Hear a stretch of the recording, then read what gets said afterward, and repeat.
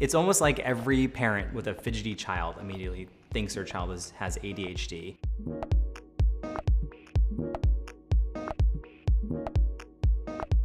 ADHD, or attention deficit hyperactivity disorder, is a set of disorders that describes kids that have challenges with hyperactivity, impulsivity, and possibly inattention.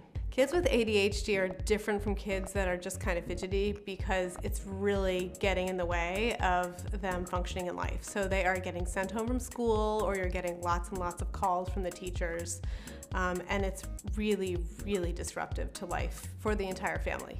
So when we think about inattention, we think about the fact that the child will not actually be able to focus on you.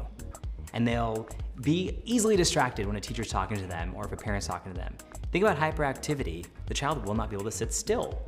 Even at times when it's inappropriate, they'll get out of chair in class, they'll go running around, they'll get out of line, they'll kind of talk in the middle of someone else's conversation.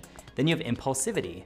They kind of just do whatever they want, even if it's an inappropriate time. Some of these symptoms actually might present themselves as children get older.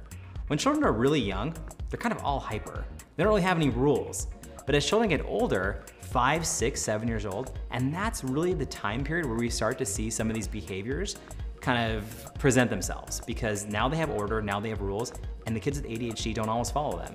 So when you have symptoms like this, and you actually hear complaints from school, a coach, someone that's around the child, a babysitter, and it's happening at home, those are warning signs parents should think about.